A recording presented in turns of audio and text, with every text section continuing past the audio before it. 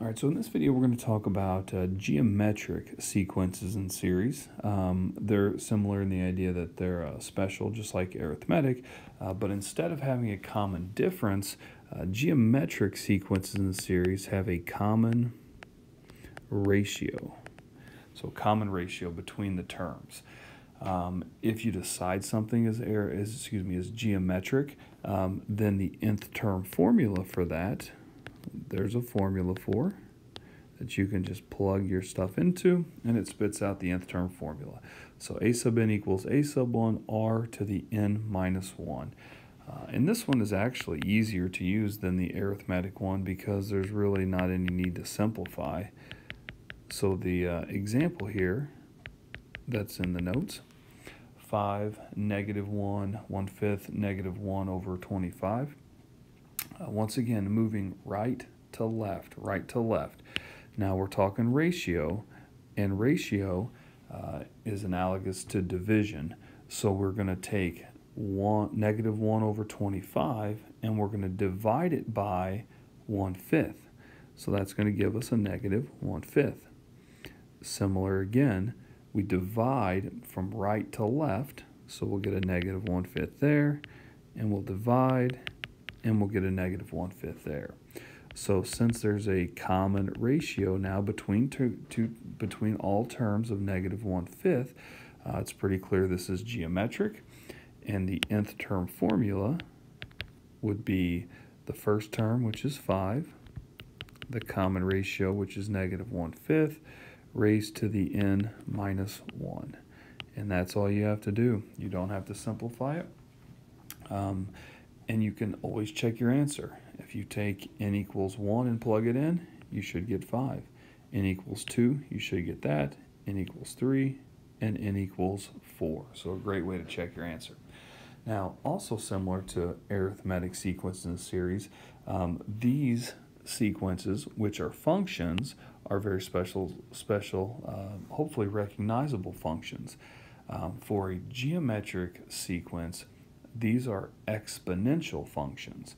You have a base of a constant raised to the exponent with the variable. So geometric sequences are exponential functions. That'll help you pick things out very, very quickly here in the near future. All right, so in example 2, we're going to find the common ratio. So we're looking for the common ratio. They do tell us it's a geometric sequence. The second term is negative 1, and the fifth term is negative 27. And so once again, we'll be sure to use the appropriate formulas here. They tell us it's geometric, so we know that we have the starting formula for arithmetic sequence to use. And similar to how we work this for arithmetic, we're going to treat this as a function needing to have these 2 points. So we'll set up a system of equations. Now this one will be nonlinear because of the exponential function part, but it won't be really any different beyond that. So once again, my n value is 2. So I'm going to have a sub 2 equals a sub 1 r to the 2 minus 1. And that's going to equal negative 1.